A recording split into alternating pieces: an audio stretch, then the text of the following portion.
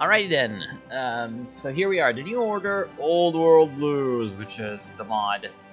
So essentially the New Order, for any who do not know, is a mod where the Nazis won World War II. Hee, look at that big Nazi faction right there, with Reich's commissariats and all. However, just because the Nazis won doesn't mean that they actually get to reap the benefits and, you know, win totally. Because, well, the Nazis suck. Like, they really sucked. However, this isn't the full mod release. The full mod release will be sometime this year. However, this is a kind of teaser where you can play 4 interesting and ridiculous nations around Urals.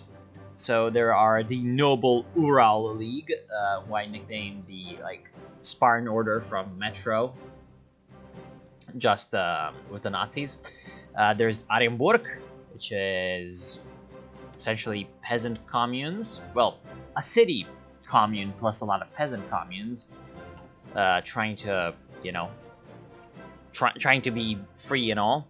Yeah, Uralic are like essentially kind of stalkers, kind of, except they're from Vorkuta, the Vorkuta Gulag, which is just great. Then there's Turlewanger's Brigade, which is just an undisciplined mob of Nazis that are renegades, renegades from the main Nazi forces. Who do not really care about anything except burning, raping, murdering, and all that kind of stuff. Good midnight, Red Army. Theoretically, there's also a 5th nation, yeah, but I do not know what the 5th one is, so yeah. And there is a 5th secret tree. I think it might have something to do with kill the German scum, kill the scum. The time has come to make our move, and there will be no turning back. This path will lead to the death of Turlewanger and will likely end the game. It might have something to lead to that, but I have no idea.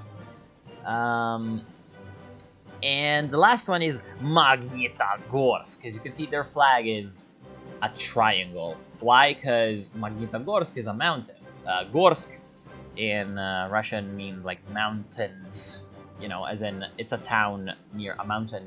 Magnitogorsk in real life was a industrial center for the Soviet Union. In this timeline, Mr. Trofim Lysenko, which has a very, very detailed background on the pic over there, has survived the collapse of the Soviet Union. This guy's essentially like a Soviet geneticist in real life, a kind of mad scientist kind of guy.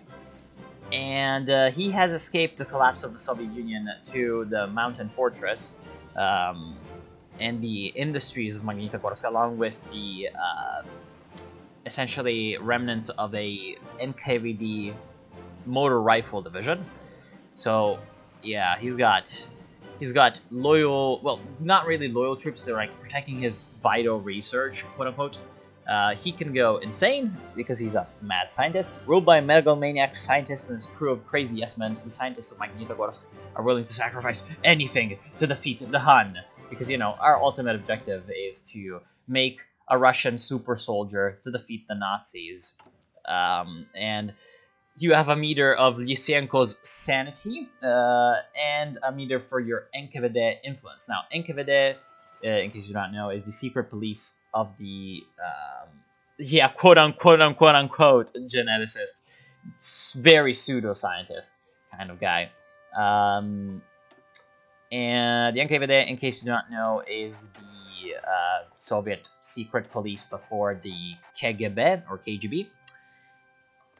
And I know all the Turlewanger death events are just hilarious. So, yeah, we're in a political environment that is mostly dominated by the other actors around here, mainly Arienburg, Ural League, and the Turlewanger Brigade. Of course, everyone else doesn't have a focus tree. For example, Tumen, which is led by the Communist Party still, under Iron Lazar, nothing. Sverdlovsk, which has a Red Army faction of Konstantin Rakosovsky, and their party is literally called the Red Army. They've got nothing. The Nazis, they've got nothing. So it's not like nothing's gonna happen around the world. There are events that are supposed to simulate what's gonna happen in the full release of the New Order. So the Soviet Union has disintegrated into a million warlord states, and we are playing probably the most batshit insane of them. I mean, okay, Derdowanger's brigade is definitely more insane, but they're not Russian, they're Germans. They even have a culture. Uralic, yeah, Uralic. So we're in the middle of the Urals, and yeah, let's go. So research slots, we can research things. We've actually got research speed bonuses because we're fucking insane. Apparently, that's enough to make you good at research. Oh wow, we've got like a bunch of research techs. Okay. Nice. Let's get some extra research, because research is good. Got a lot of decryption, which is going to make us, you know, see the enemy a lot. One thing that's kind of annoying is that the tech tree isn't that... Oh! Magnitogorsk added 2 civilian factories. Okay. Unlocks decisions for improving core industrial areas. Okay, so this is going to add 3 civilian factories and 6 units of infrastructure. This is going to add 4 units of infrastructure and 2 civilian factories. This is just better. Unlocks decisions for improving decentralization or for improving core industrial areas. It's probably better to improve core industrial areas. So, yeah, let's do that. One thing about... Hail, Omsk! So, yeah, actually, the other most insane Russian warlord state is Omsk. You can see by their flag and the fact that they are ultra-nationalist, that they're interesting people. Another national spirit that we have is the Luftwaffe terror bombing. Essentially, from bases in, you know, Reich's commissariat Moscow, the Luftwaffe just continuously bombs a lot of these Russian states to make them, you know, make them not exist. Interface is being worked on. I feel like it looks good, it just needs to improve on the functionality. We need the motorized equipment, because, yeah, we do not unfortunately have oil or rubber, but whatever. Now, you might be saying, well, ridiculously insane Russian warlords fucking... Oh, and by the way, if you look at the in real life history of Oscar Derdowanger, you see that he is by far one of the most fucked up people to have ever existed. Anyway, you might be saying, well, Russia seems like a real shit show. Well, just wait until we see Europe. Someone asked about Italy. Essentially, what happened is the Germans damned Gibraltar. Yeah. It's called the Atlantropa, and they just made a dam at Gibraltar. So the Mediterranean is now seriously drained of water, and there's a lot of new lands. They're pretty shit, though. That's the problem. They're like deserts. So it's not really all that useful to the people living there, especially the Italians, who got their like economy and all fucked up. Now the national spirits on everyone else aren't showing, but yeah, national focus going on. Now one thing you need to know about TNO is that it's Stalingrad is now Pavlovgrad.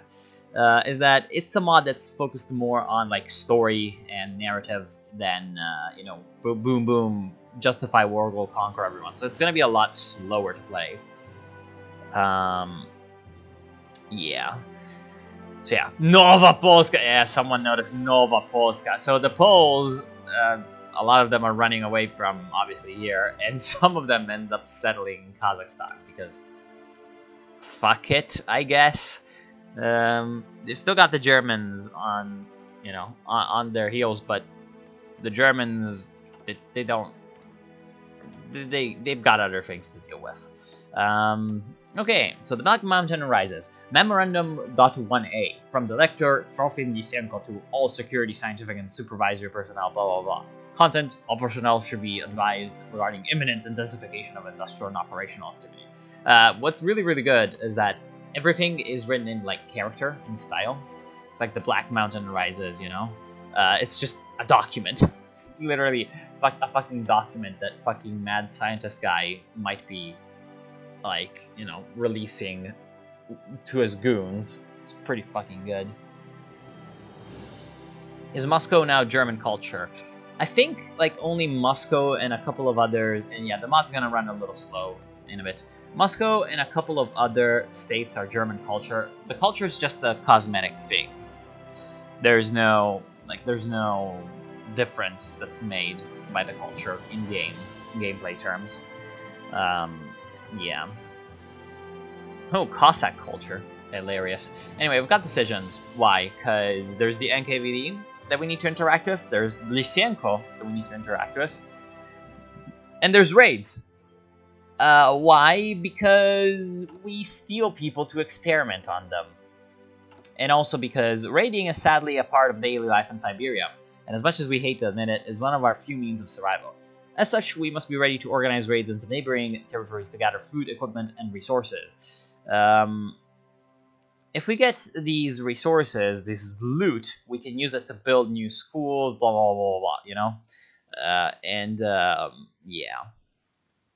Apparently there's the Aryan Brotherhood up here. Yay. This is us. This is the Ural League. You know, I think of all these people, like, maybe Kostanai is the only one we can actually take on. Because everyone else seems like they've got more divisions than we do. I wonder if it's a good idea to even try to get a raid going, but whatever. Let's see if we can do a raid. This is just gonna be me actually experimenting and finding out things, because this is the first time I actually play it.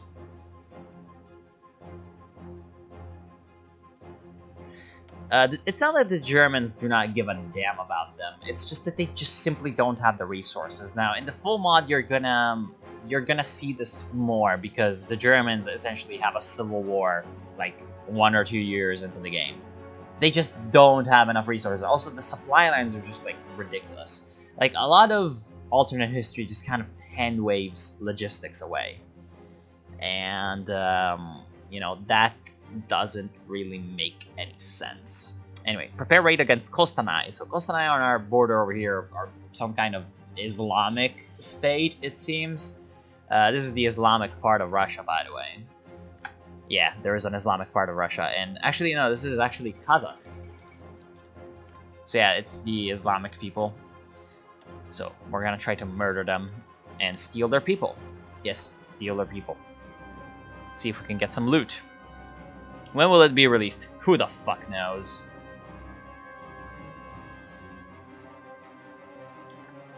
Initiate a raid. Alright, start the border war. They don't seem to have anything, so we're just raiding their empty clay.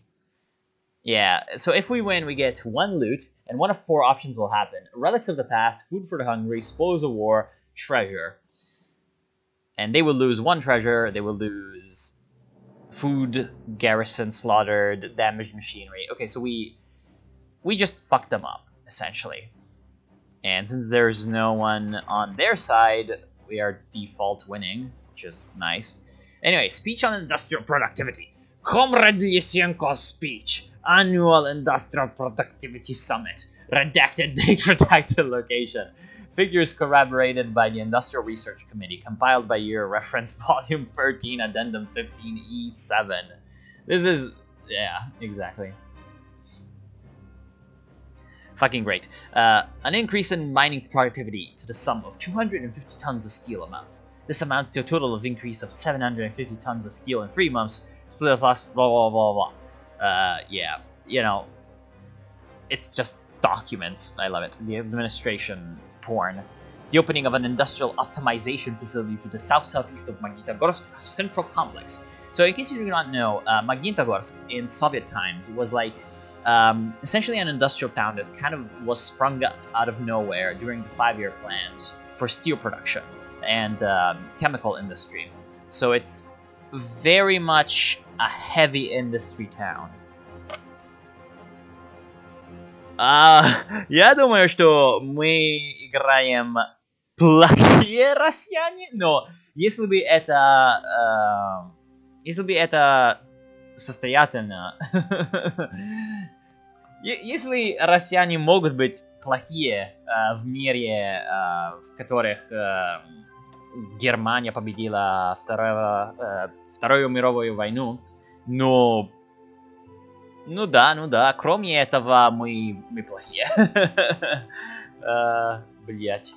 Anyway, the complex will be operated by primary assets in civilian manufacturing, the individual 4753028, a civilian named Dmitry Voroshilov. I just love this. On to concluding remarks. We note that there has been a rise in cases of pollutant-related facilities by 23.75% this quarter. We expect such numbers to rise as the efforts in industrial concentration continue.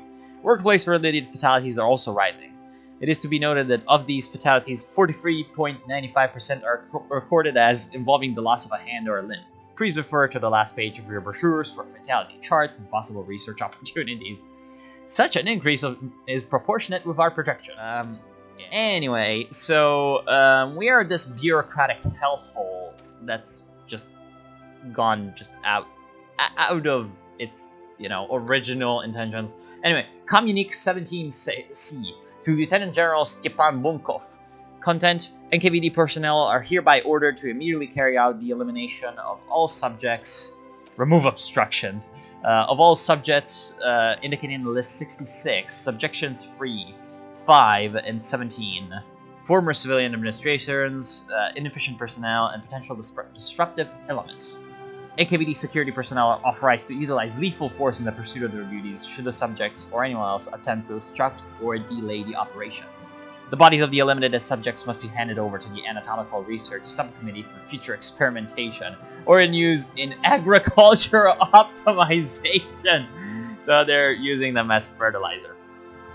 Director Lysenko will oversee the appointment of new personnel to staff the positions left vacant. Communique over. So you can see why I want to play Magnitogorsk. Anyway, the fucking babylit cavalries are trying to fight my glorious NKVD special troops. They will fail. Alright. Army readiness. Our army would be sizable, but the training of our individual soldiers has been lacking recently. Well, it's actually not even that sizable. Anyway, training on the border will increase army readiness. We just need a lot of political power. Basic army preparations, army drilling free. Does it cost anything? Will increase army readiness. This decision costs free army drilling. Okay, so our current level of army drilling is 5%. This is gonna increase both. Okay. I wonder if the other... I'll check out the numbers later. Anyway, stack bureaucracy. This will decrease the NKVD's disloyalty by 5%. The disloyalty is at 0%. Very good. Lysenko's sanity is still at 100%. Is the Saharan Desert feeling good? That's... Okay, so the Sahara Desert is a zone of quote-unquote anarchy, but it gets, like, quote-unquote colonized or claimed by both indigenous states and like Liberia and Free France. Yes, Free France is around as the game progresses, because the reason there's like the quote-unquote anarchy stuff is that while there's people around here, although some of the states are pretty bugged, while there's people around here, the German Air Force is bombing them from the Reichskommissariat Central Africa under Siegfried Müller. So, yeah, like, the Germans in Africa are bombing this area to, essentially deny it to the French. Why is there a hole in the African jungle? Oh yeah, this is because they, like, drained... Like, the water that they drained from here or something, they just... Oh, no, they drained the Congo... They dammed the Congo River or something, and they made a big lake. I don't know how to understand it. Oi, Blin. Anyway, so yeah, what the Russians were talking about earlier on... Oh, there's 2 cavalry divisions. Can we beat them? Seems like it. Do we need to use... Oh, we don't have command power. And plus we cannot use special abilities anyway. But we are beating them. because their organization is lower than ours. So this is good because it also should give us army experience. Very nice. Oh man, we are gonna beat them in the border war. Oh crap, they're also coming in with more divisions. Oh no, they've got other divisions. Oh no, are we going to lose? If we can beat these guys, then we win. If we can't, we lose. I think we're gonna win because we're gonna beat this division first. Oh crap, actually no, we are gonna lose. I hate border wars. I wish that you could control them, honestly. Oh. We beat one of their guys. Oh, but they've got more divisions coming back up. That's gay. Oh, are we winning? Maybe we're winning. Oh, look at that! I think we're gonna lose. Because at some point one of my divisions is gonna lose all the organization. Ah, well, we tried. What are we gonna lose when we lose the border conflict? 50 political power, 1,000 manpower, yay. And they get 500 rifles. The raid fails. Fucking hell. Anyway, excerpt of speech 7 BC. Whether the Nazis did it for the lols. Yeah, that's pretty much the Nazis in this mod. And in real life. It's pretty much them. Man, why did I not have a field marshal, though? Yeah, I lost a few AK-47s or whatever. Anyway, Comrade Lysenko spoke at the annual Officers' Banquet. Meal 289. See special meal calendar in the meal calendar. Contact catering subcommittee of the Officers' Organization for further info. A transcript follows. Comrades, I speak to you on a matter of regional importance to the security of our ASSR. So, okay, so these guys see themselves as like the legitimate government of autonomous socialist republic. I think the Bashkir, or yeah, the Bashkir, because it's like Bashkortostan or something. The Bashkir autonomous socialist republic. Recently, I've heard... So, essentially, they're saying, yeah, we are a remnant of the USSR. Everything else is just unlawful. Can you show Indonesia? Is Sukarno alive? I believe no. Oh, okay, no, actually, he is. Okay. So, Sukarno is the leader of Indonesia. Yay! And they're a puppet. And the entire East Asia is a puppet of Japan. However, China is, you know, breaking free.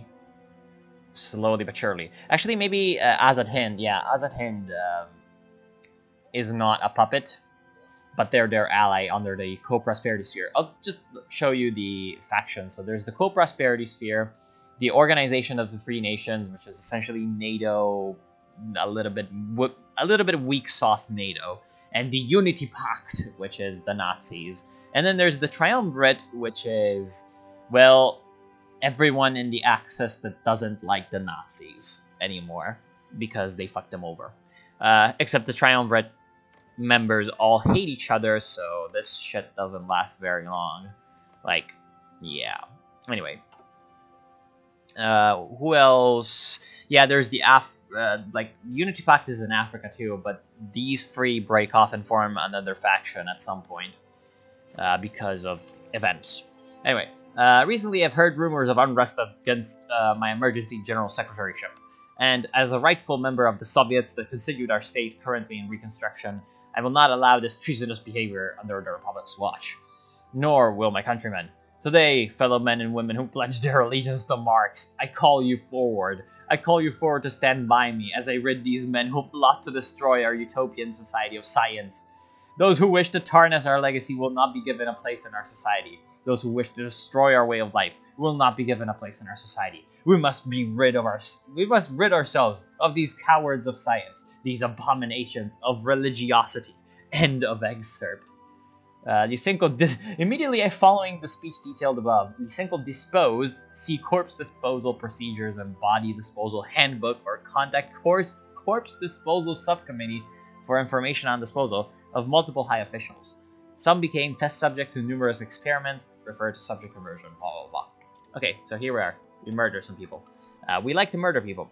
Combat preparation program or armament planning C. Yeah, I feel like both of these are very important because our army seems to be shit. So essentially the problem with Magnitogorsk is that, well, you're murdering a lot of people and there aren't really that many people in here to begin with. So your problems are manpower and to maintain a, you know, maintain a balance of power between the military factions, and yeah. Anyway, armament plan C is going to give us guns, while combat preparation readiness is going to give us drill. Now, what will be the benefits of drill? Army readiness at a 4%. Anyway, Lysenko's sanity is going down. Raid in progress against Kostanai. Oh, okay.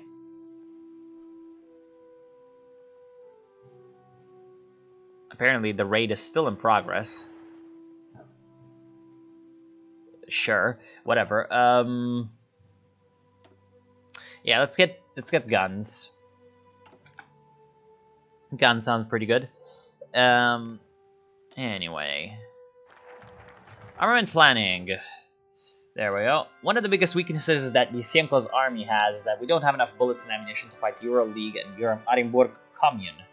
This also coupled with the fact that we even have to ask the bands of Durwanger's brigade for help. That fact has been another embarrassment for the proud mad scientist. With war coming ahead, NKVD commanders along with Lysenko have come up with Armament Plan C. Armament Plan C, unlike its past plans, will be known by all soldiers in order for them to work together. Plan C will have every soldier within the NKVD not only be able to know how to fire their weapons, but also how to make their own weapons in order to be the best army in the southern Urals. Every battalion will be required to work to make weapons together. Lysenko's reasoning is not only to make the best soldiers, but it is to make the best camaraderie and strengthen efficiency as they work together in ideal Soviet Unionism. Soviet Unionism. Anyway.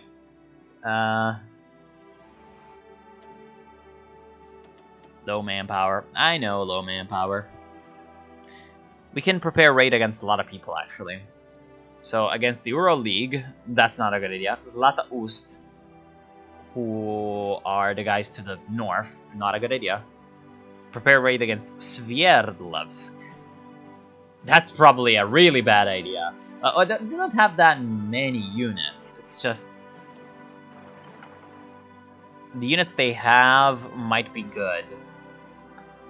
Krasnaya Gvardia. Yeah, 6 infantry plus 1 artillery. Which would probably be, you know, more effective than our own units. Well, how about Cumin? How many units do you have? 4. Yeah, seems like these guys are really the weaker of them all. But, you know, the only way to win border wars is to have better divisions than your opponent, really. Because you do not have any control yourself. Anyway, we have a lot of political power, so... train. Considerable army preparation will increase army readiness by 4. Okay, so it seems like it's basically the same.